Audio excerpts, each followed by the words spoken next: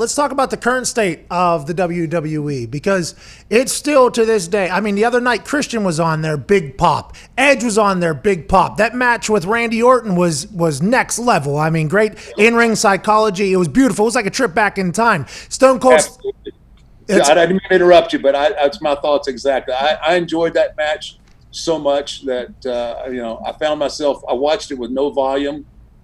I just watched the match and was mesmerized. But anyway, let's go ahead. No, well, you're 100% right. But then when Stone Cold's glass pop, it still gets a massive pop. Whenever the bells go off for you, the place goes crazy. Right now, there's not a lot of people. I mean, Charlotte Flair is probably the most over out of anybody. Roman was getting a little bit of a push. But what do you think about the state right now? Not a little bit of a push, but with the crowd. What do you think about the current state of the WWE? And do you think there comes a time where there's some younger guys who are like, going crazy and the fans really go over for them? Yeah, so there's such an influx right now of really basically new talent, and so they're all new. So when we came up, like with myself and Triple H and Shawn Michaels, we already had established guys that were there to work against, and guys that we were looking to push out.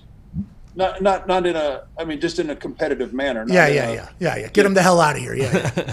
It's just like we were hungry, and everybody was grabbing for that brass ring, and we were competitive amongst ourselves. Even though Stone Cold was at the top, well, there was Rock right after him, and Triple H and Shawn and Kurt. I mean, everybody was reaching for the brass ring, and it was a healthy competition. Right now, I think there's an overall, I think, niceness amongst the guys. Nobody really wants to,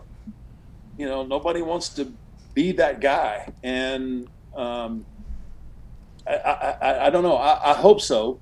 It's so hard to figure out now how to connect with our audiences.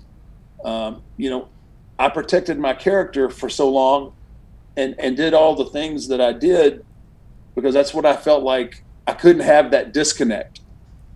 When people saw me in public and when people saw me on TV, I wanted them to see the same thing. Yeah.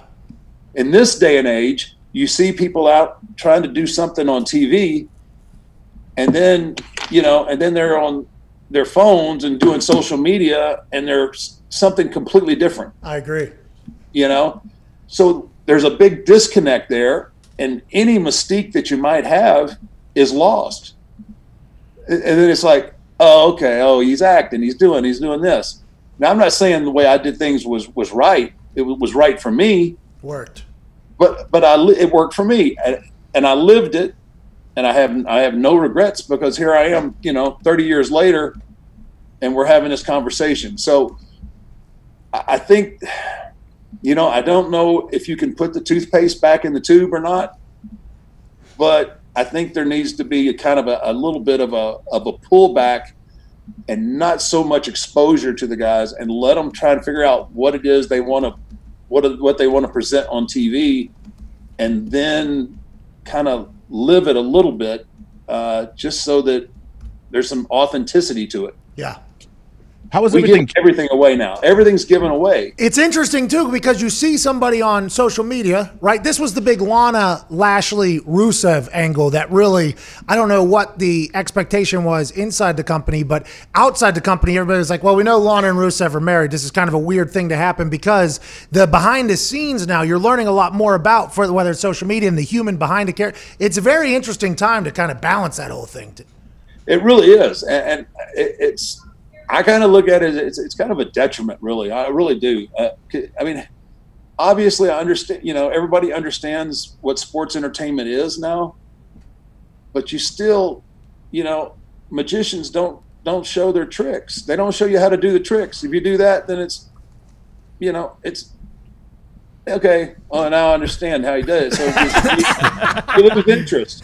So, and that's kind of what we've done with our business to a degree. There's no mystery, there's no mystique to it, and I think it's a detriment to obviously everything's progressing and evolving, but there is something to some old school stuff that's been lost that I think they need to get back to. Do you think there's going to be someone that comes up that obviously there's never going to be another Undertaker, but will somebody be able to come up and keep that mystique throughout their whole career as you have for so long? Like, is that possible nowadays? It's going to be really hard. Like I said, I didn't have to battle social media for the first, 10, 15 years, really. I didn't have to worry about cell phones and cameras as much as guys do. I mean, you can't do anything or can't be anywhere in this day and age without somebody taking a video, taking a picture, posting it to whatever. So, I mean, it's going to take such a big effort by someone. I mean, hopefully someone is motivated enough to do it, or at least try to do it. But I just can't see it happening in this day and age. Everybody's so overexposed. Look good, feel good, play good. Play good, pay good, live good, die good.